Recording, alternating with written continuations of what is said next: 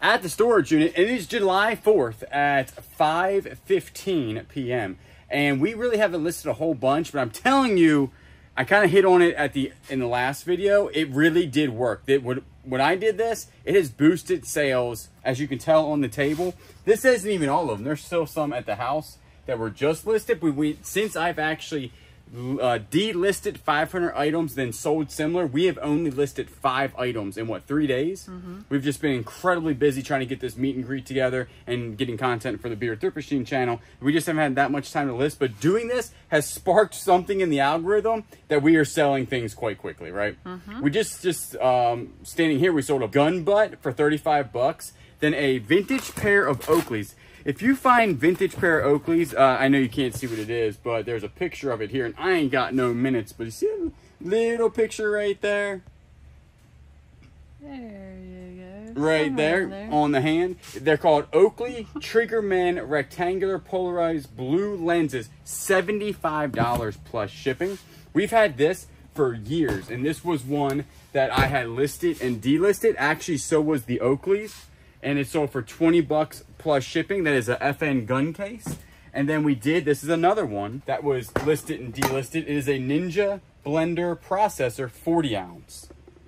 All right, so again, that's not too bad because our sales were pretty low, weren't they? And in the last 3 days, we've been doing really, really well. Tour Edge Bazooka, $17. This is a junior club. That was also delisted and relisted. And I sold similar. I didn't relist them. I sold similar, but I did change some stuff on the things. Most of the time it was the shipping. A Starrett clamp sold for 20 bucks. That was actually one of the new listings that we got. This was actually already bought and then canceled. This is a porterhouse.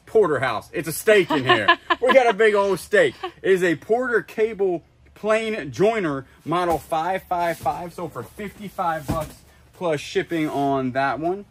Another extractor from a gun that sold for a little piece, sold for $29. Then we had this really nice shirt. It is a vintage 3D emblem. Always look for the 3D emblem Harley Davidson shirts. I had to open it up, so I'll show you guys this.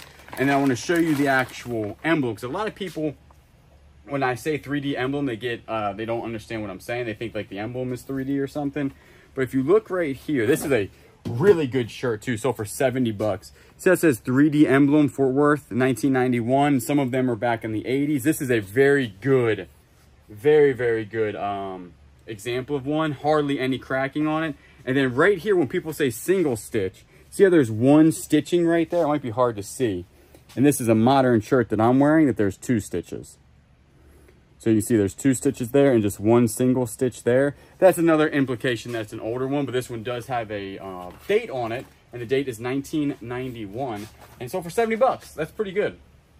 We picked these up for $10, right? You got a bag. My bag, what is it, stuck to it? That eagle said, I want to fly right in this bag. So 10 bucks, that's not too bad for 70. We'll take that all day long. Then a pair of Just John Mamba shorts again. We sold the yellow pair. This one is the purple and black pair. Sold for $19 plus shipping. 200 bucks for 5 Bose speakers. They're just the little invisible speakers. That's what they're called. They're black little cubes. Can't see them because they're in a box. Can't see them because I actually did pre-wrap these. But I'm going to open them up and wrap them again because they are going pretty far and they sound like they're moving around. That's a good shake test. Okay, we're going to do a shake test here.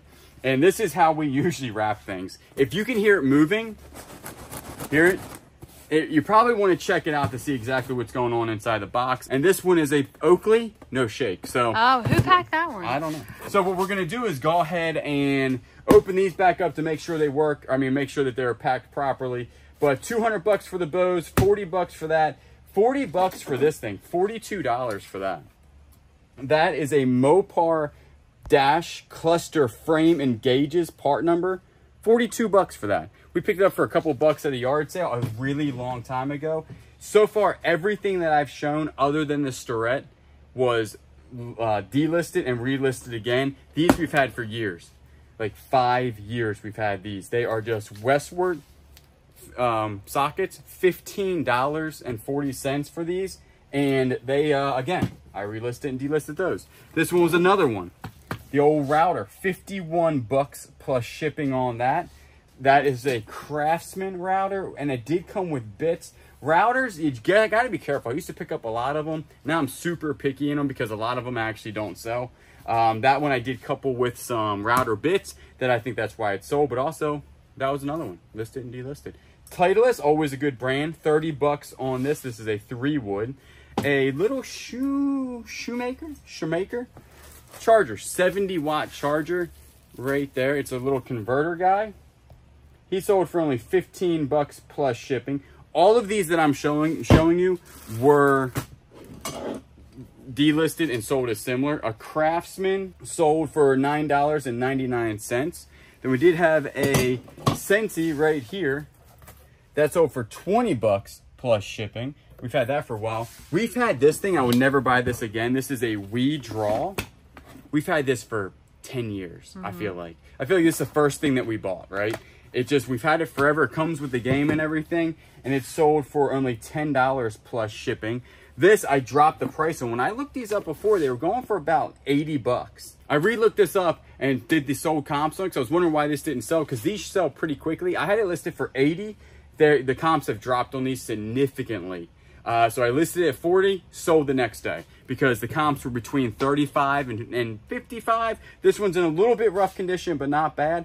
Sold, again, 40 bucks. This one we had listed super high. I delisted it, relisted it, or sold similar. Then you actually took an offer on it. Came out of a blue box, and this is a Michael Michard wisteria necklace with Maker's Mark natural theme. Got it out of a Goodwill blue box.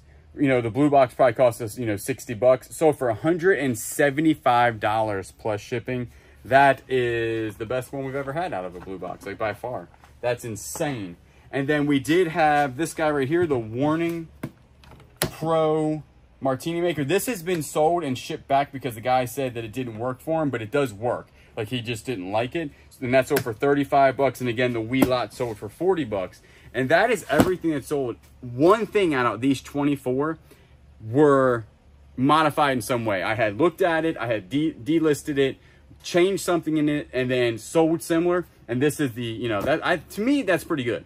It did take me 5 hours, I think 5 to 8 hours, somewhere in there, to actually do 500 listings, but it was well worth it because we moved a ton of product that was old, stale, but most of it had to do with the shipping was wrong. My shipping, I know I went over this in the last video, but it worked so well. The last video, we had only sold 13 things, I think, and then we haven't listed any. We've been super busy.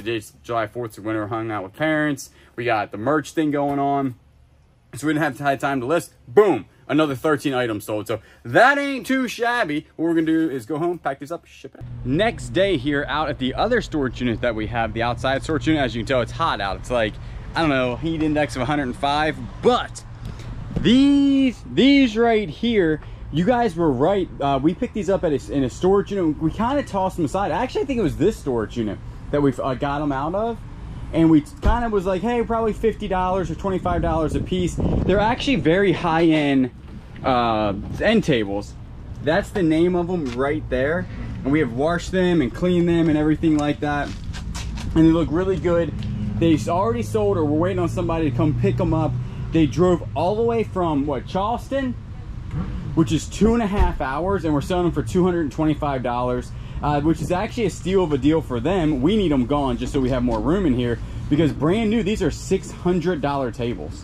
So it'd be like $1,200 for the set brand new. But we clean them up. I mean, they're older. They got some bumps and bruises, and we took really good pictures of them. But the tops are in phenomenal condition, as you can tell right there. This one right here has got a little bit going on right there. But overall, excellent condition. So if they show up, that's pretty good for 225 bucks. The guy actually got up here from Charleston, and it worked out really well, right? $225 for that, which we were already on the good on that storage unit. So we're actually going in here, because after this, we're going to the booth and stocking the booth for our merch. You are completely done all of your merch, and you have been working super hard on that, late nights. How many articles of merch do you think you have? Oh, probably, with stuff we already had, probably about 80 pieces. How many? 80? 80? That's pretty good. But you want to take the flying pigs to the booth. Because I'm going to put those in the booth. Now, are we taking the dog to the booth? Oh. For the meet and greet? Oh, also we need to get the table. Yes. Is it the that small, little table yeah. right there? Yep. And we also need to take this thing for the shirts. All right. So we got a lot to get. So we're putting the shirts on there, right? Yes. So that'll be good. And then this is going to be our little table. And you also need to get a tablecloth, right? Mm-hmm. So the shirts will be on this. Again, we're going to show you exactly how we're going to go ahead and get it all done. But we're going to pick this up, then we're heading over to the booth to start setting up. So we are out at the Bounty Hunters Emporium, and it's super hot outside, so I'm sweating real bad. But we're going to go show you the booth that we have now, which we'll have during our meet and greet. Is the older booth right here. This is gone, but we're going to actually add more stuff in here. Then I'm going to show you the other booth that Kayla's stocking right now for where we'll actually be at with all of our merch. So now what we're going to do is go over to the Family Dollar across the street, get the last touch to the merch booth, and then she's done. And then tomorrow we'll be here. So we're getting the black tablecloth, and then that might really pop. I don't know. I'm definitely not the white, right? Because it would get dirty. What have we been doing on the tables to get it dirty? But yeah, we'll get the black. We'll go put it in there. Be good to go. We are done the booth. Look at this. Kayla did an amazing job. Look at, you did so good.